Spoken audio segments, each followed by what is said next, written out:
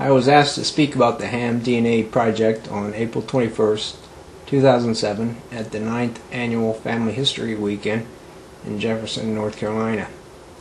The event was sponsored by the Ashe County Historical Society, Lonnie Jones, Vice President. So I'm going to go over the types of DNA real quickly, a little bit over the testing. I want to tell you about the National Genealogy Project and try to explain what they mean by genetic distance and how I go and chart that. And basically I want to show you a picture of the cell and the nucleus and where the mitochondrial DNA is. Top there is like an unwind this DNA, and what you eventually end up with are repeating structures, ATGC. On the Family Tree DNA website, these are actual photographs. Chromosomes, they're about the size of bacteria. They're not bacteria, but they're about the size. We're going after the Y chromosome at the bottom right. This would obviously be a male. A female would not have the Y. As I was saying, take the swab. This is another picture from the Family Tree DNA web page. It's like a toothbrush. You brush inside your cheek. You don't get in your cheek cells with this stuff. I gave some DNA terms in the handouts. STR stands for short tandem repeats. These are places in our DNA where a small number of letters will be repeated in a row. SNP stands for single nucleotide polymorphisms. In Ashe County, we're I1A. These markers here are what they test for, and you might notice that first two are the same for all three groups that I have on this page, M168 and M89. And then they split off. You get different types of markers. And if you go to the National Genealogy web page, looks something like that.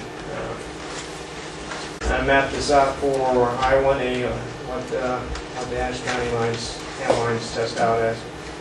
And let's start out from Africa, Rift Valley, go through Saudi, and then through the mountains of Turkey, and just run across Europe through the mountainous areas there, and finally ending up on the west coast and up to Norway. The I1A is supposed to be highest concentrations in Norway and Iceland, so that's why they call it the Viking line. For R1B line, the other Ham group from the South Carolina line, would probably be what the more kind of Ham line would look like for their genetic journey. They took a different route. They went through Iran. They had different markers. What's different there is the markers change after they get past the first two markers, and what they're finding around the east.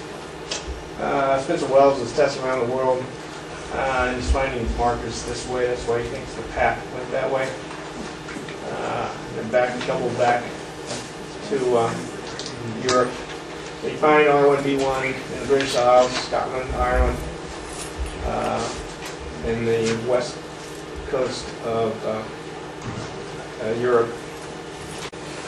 Here's the numbers for Group 1. This would be the Ashe County group. Again. Yes, my father. Brick is my brother.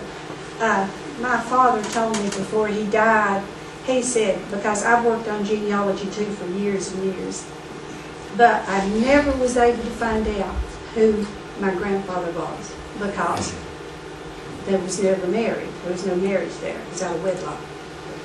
But he tried to help me, and he said, Freda, he said, I hope before I die that I find out who my father was. Was that Stanton? Stanton Blevins. In the 70s, I visited him twice in St. Louis, and he truly did not know. No, he did not know. And we were shocked, completely shocked. I didn't know it was Ham. I knew we had one that was green and the third one that we can't identify. So it is helpful in genealogy. Oh, definitely. Marvin in Texas, he descends out of the Franklin County, North Carolina. He doesn't know exactly how he relates to the man who founded the Ham line there, Richard Ham. But we're thinking Richard Ham migrated to Franklin County by 1800. from Middlesex County. He's off by 3 markers from me. I think that translates into something like we have a common ancestor some 350 years ago. The Franklin County lines. I'm thinking Middlesex and the Franklin should be related to the Ashe County lines. I use the Dean McGee's utility, but you can chart those numbers out that we just went through on a graphics package software and get an idea of the timeline there. This page out of FTDNA's website that you can look up what that means to FTDNA for the number of markers and how closely related you might be. I wanted to tell about the Y search, ancestral Y search I did. I first tried to figure out what an ancestral DNA might look like 700 years ago and search on the Y search database. Find out where our ancestor might be from 700 years ago. And on this chart in blue is my theoretical, hypothetical, non-existent ancestral. Hasn't been tested for yet, but it's in blue to show you what I was looking for out of that group. It should represent someone who had been our ancestor some 700 years ago. Went through the Y search database. I got at that time 1,500 matches for the search I was doing around the world. Most of them have matched our group or from England. Said their ancestors were from England. So I broke that down into England, 4 times, say, more likely to be from England than Germany, for example, or 2 or 3 times more likely to be from England than Scotland or Ireland. And you can break it down into folks who have indicated which counties in England their ancestors were from. And out of that, in England, most of them said Yorkshire, London, and Curran. Out of those 1,500 people, maybe 2,000 people said, my ancestors in England I know are from these counties or these areas.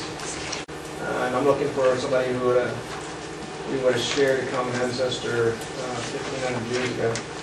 Data's not good. It'll get better in a few years. These searches will get better. What happened in England and Yorkshire 1,000 years ago? So 1,000 years ago, you got this guy called William the Conqueror landing, known Viking landing in the area that this survey says I'm probably as related to.